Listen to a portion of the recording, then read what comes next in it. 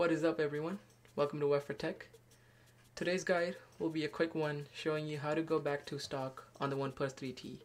This talk will take you back to the Nougat latest Android 7.1.1 on the OnePlus 3T. So let's get started. In order to go back to the stock, you would need a TWRP recovery installed. If you haven't seen the prior video, go ahead and check them out. They show you how to unlock the bootloader and install TWRP on them. So I have rebooted my phone into the recovery. I'm going to click wipe. Right when I get to the recovery, I'm going to click wipe and click advanced wipe and select Java Cache, system, data, and cache. So go ahead and swipe. So as I told you, this is going to the latest version of Nougat on the OnePlus 3T. So after the wipe is done, click home, click install, and the file will be here. I'll be posting the link in the description below for the official zip file that's from the OnePlus 3T. They have posted the link for the full ROM on their website, so I'm going to post a link so you can download it. You could either download them directly on the phone or transfer it over. So all you need is just this one file to go back to the stock. Click on it and click install to confirm and let it do its process. So it's going to go through and finish in a moment.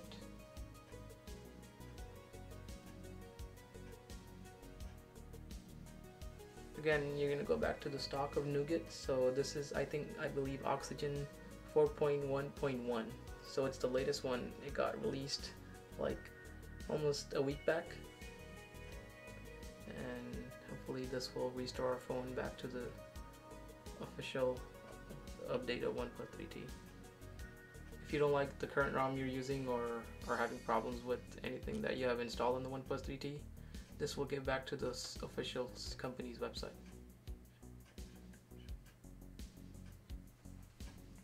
So the process is finishing up, almost done.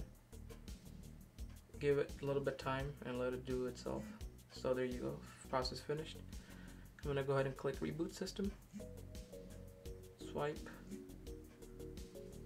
and the process is gonna continue after rebooting.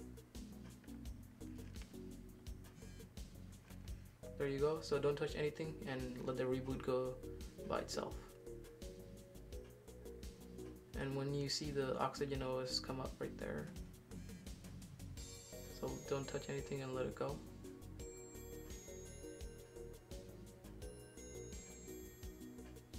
And let it still go.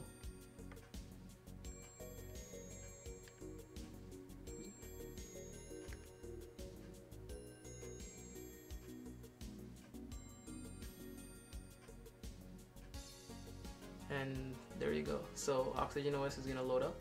Give about 5 to 10 minutes and let it fully load. As you see, it did multiple reboots and it's going to continue itself. I haven't touched the device. It's doing automatic process. So let it load and let's wait for the load time.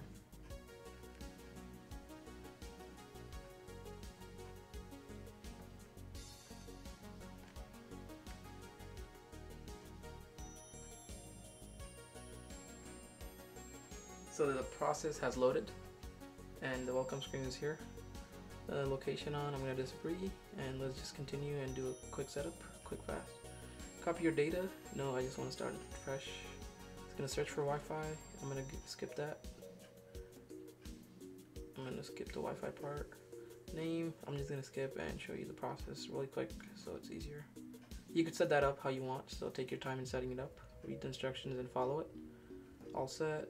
I'm just going to go and show you it is the latest stock OS settings, going all the way down to about systems, and as you can see, Oxygen 4.1.1 and Android 7.1.1.